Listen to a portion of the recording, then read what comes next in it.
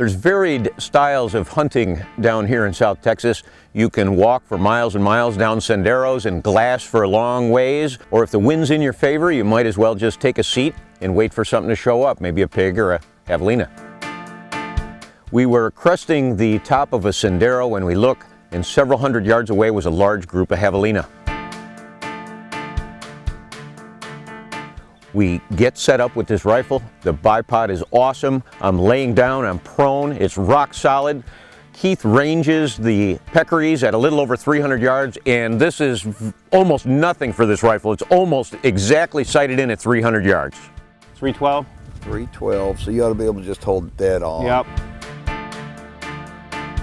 All right, well, yeah, whenever you're ready. I'm gonna hit him. Go ahead. I squeezed the trigger. That gun barked, and that 180 grain 300 Winchester slug, I hear it hit. The animal dropped immediately.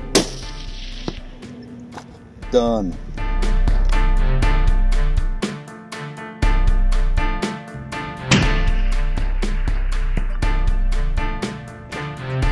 I get out of the way, and Keith takes his turn. They're still there. They're still there. Safety's on. You're okay. You're good. You're on.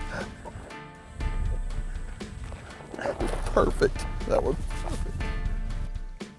The limit in Texas on javelina is 2 per person per year, and it sure didn't take Keith too long to fill his tags.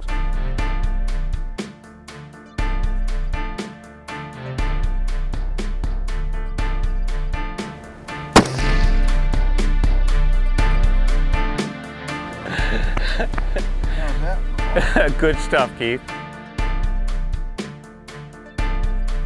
All I'm doing is just hitting dead on.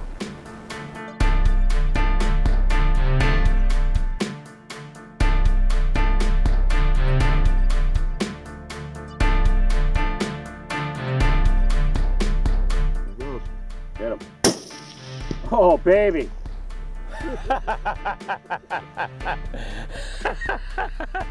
Good stuff, man.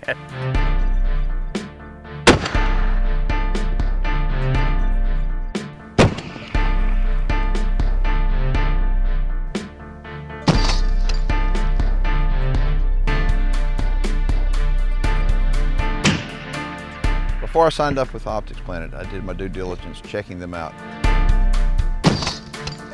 And so what I did, and I encourage you to do it, go online and go to YouTube and check out Optics Planet. And you're going to see Steve on those videos. And they're all helpful videos, helping you be able to get the most out of your hunting equipment, out of your shooting equipment, how to make the right choices when purchasing equipment. So I encourage you to go online like I did, go to their YouTube channel and just check them out, and I think you'll be sold on them too. Boom.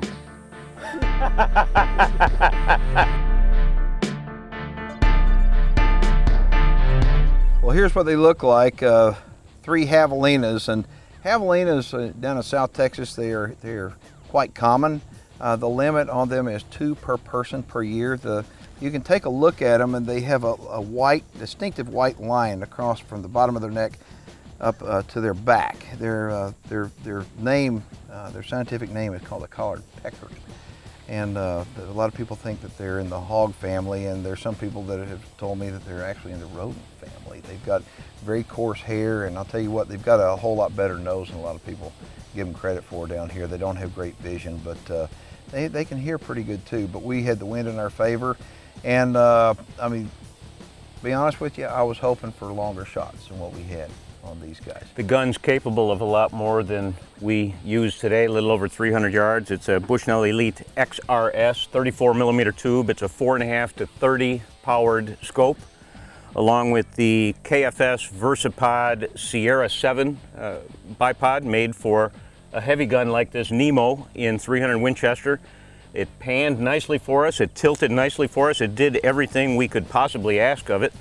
And the whole package put together is optimum. You really can't upgrade it, you're done. Right, this, if you know, I'll tell you what, it seems like there must be 100 different manufacturers or more of these AR style rifles.